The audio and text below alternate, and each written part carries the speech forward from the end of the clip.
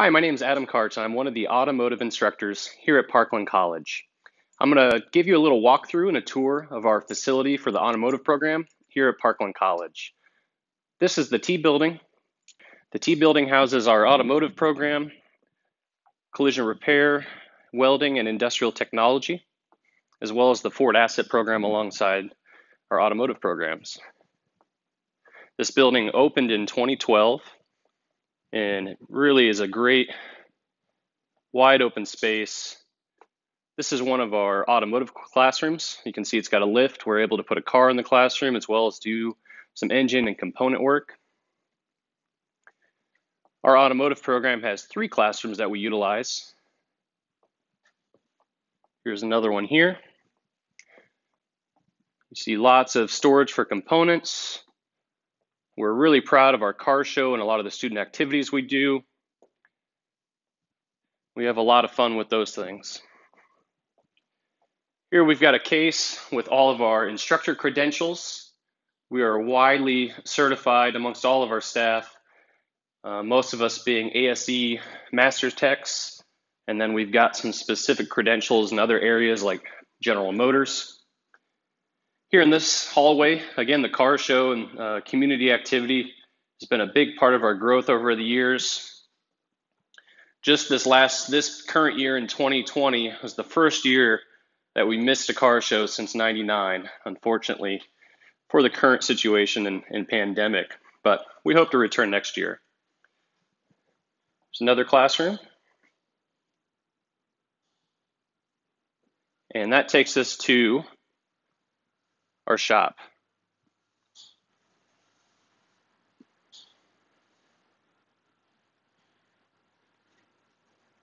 So our shop is one of the big hallmarks of our program. We've got an incredible amount of space. We are just about at 20 lifts that we can utilize to work on cars.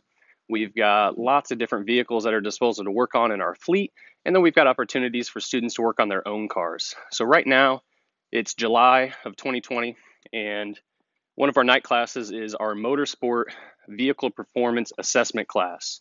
And so we've got in that class a bunch of different projects.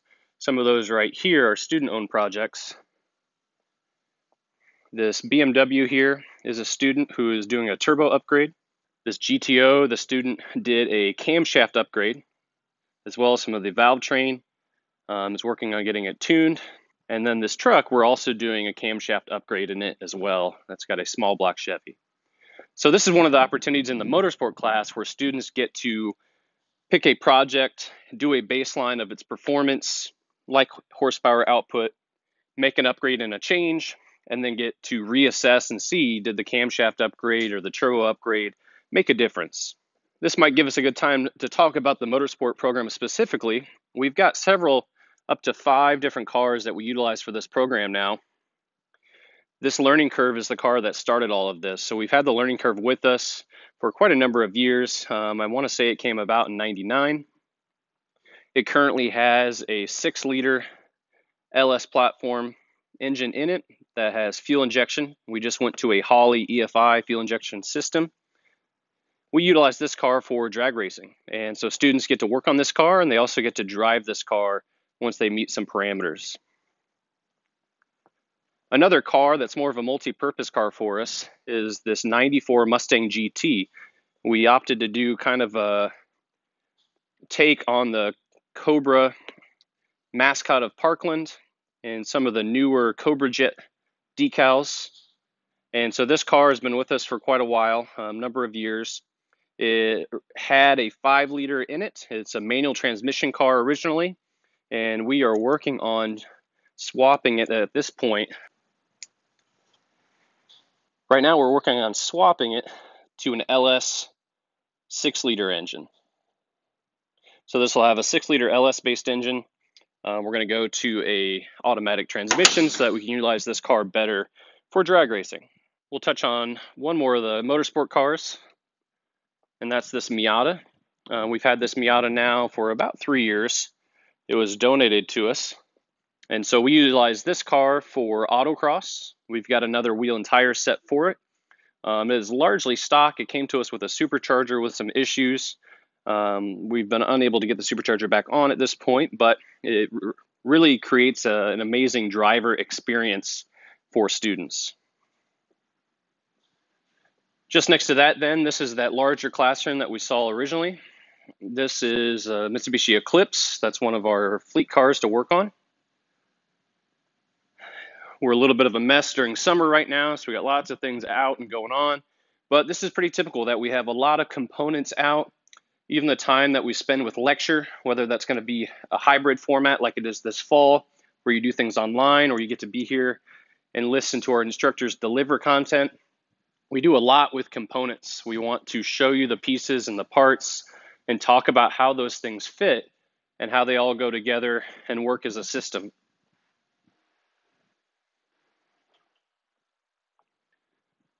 Up here on the pallet racks, you'll see all of those components that we work with. Lots of engines, transmissions, transfer cases, whole assortment. This here is our 2018 Chevrolet Volt.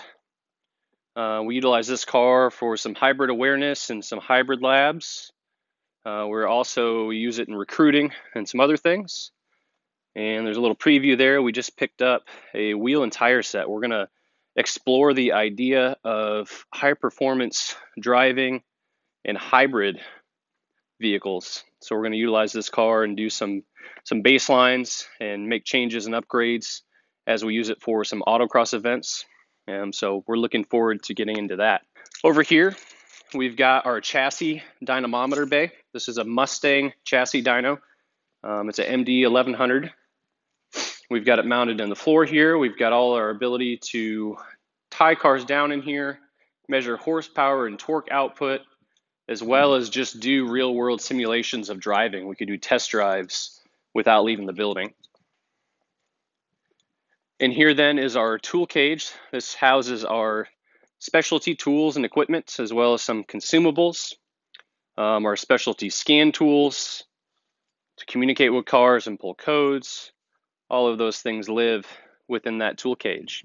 One of the really unique things that we were able to do with this building is offer a number of different lift styles like this and really develop it like you would see in a large scale dealership. We were also able to make a big investment in tools. And so all of our workstations at each lift station have a large box like this that are all snap-on tools. And these snap-on tools are all laser cut into foam for easy identification, easy to get out. It's much easier to work efficiently when your tools are organized. And so we've got a number of different half-inch drive sockets, large wrenches, all really well organized and really secure.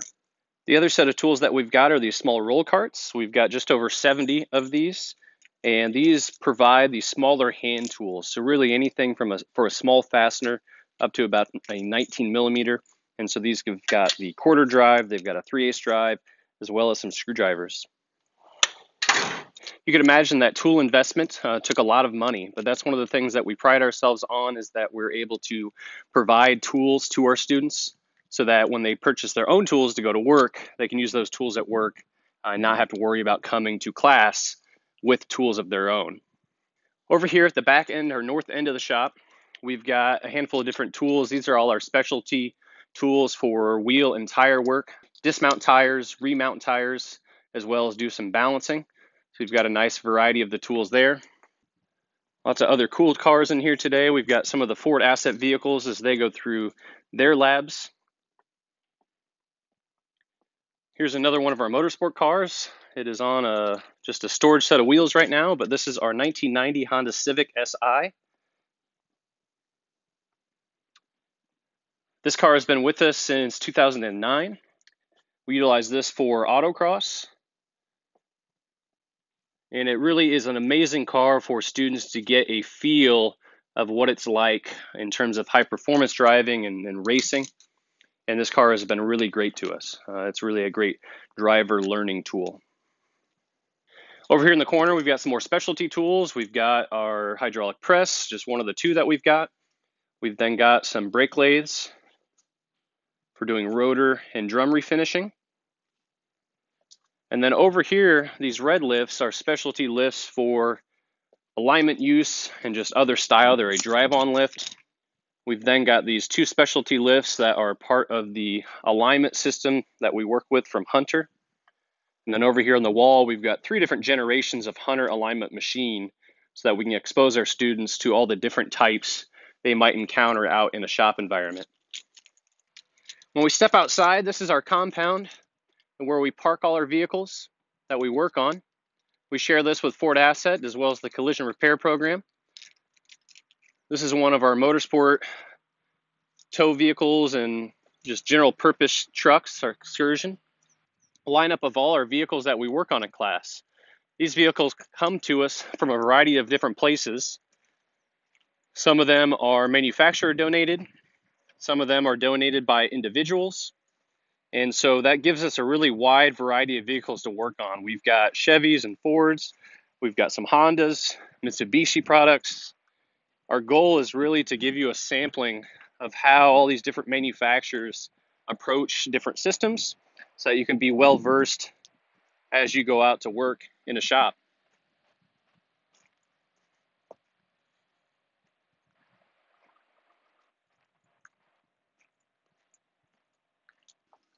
At the other side of the shop here, we've got our wash room, our cleanup room.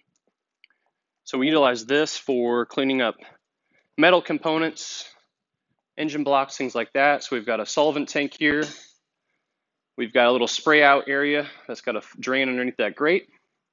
We store our oil and waste oil drains here.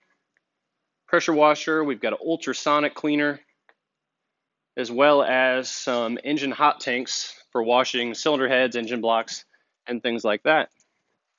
Over here then in this door, this is our engine dyno. So here we've got the control station, and then back here we've got our Stuska engine dynamometer. So right now this has got an Ecotech, it's a 2.2 liter GM engine set up on it. That's got HB tuners on it, so we can do a little bit of demonstration about tunability and things like that, and how making changes in base calibrations can influence how the engine behaves. Over here in this corner, we've got, this is somewhat of our fabrication area. So we've got some of the different welders and fabrication equipment that we utilize as we go through motorsport curriculum. And then this is one of our other motorsport vehicles. This is a 1990 Nissan 240 SX. The engine is currently out of it. Just as we had to go shelter in place, we had pulled the engine on this. We were doing some work to fix up some oil leaks. It's got a red top S13 SR20 DET engine swap in it with a different, bigger turbo. This car was donated to us. It spent most of its life in California. And while it looks a little rough right now, very solid underneath. Those of us that are into these cars, like myself, I'm a big Nissan fan.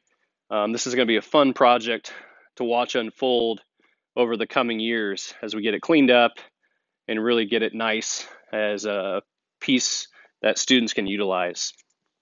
The last thing we'll look at outside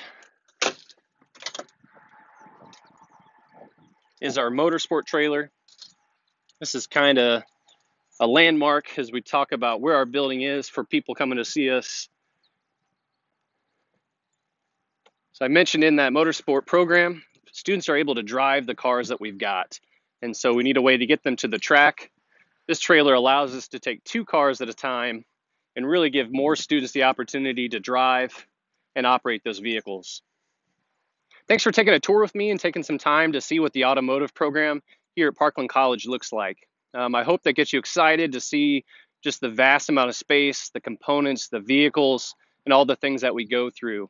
If you want to see more, you want to come out and see us or talk to us about our program, get in touch with us. We'll put some information in the description to this video. And hopefully, again, you find it interesting. Hope to see you soon.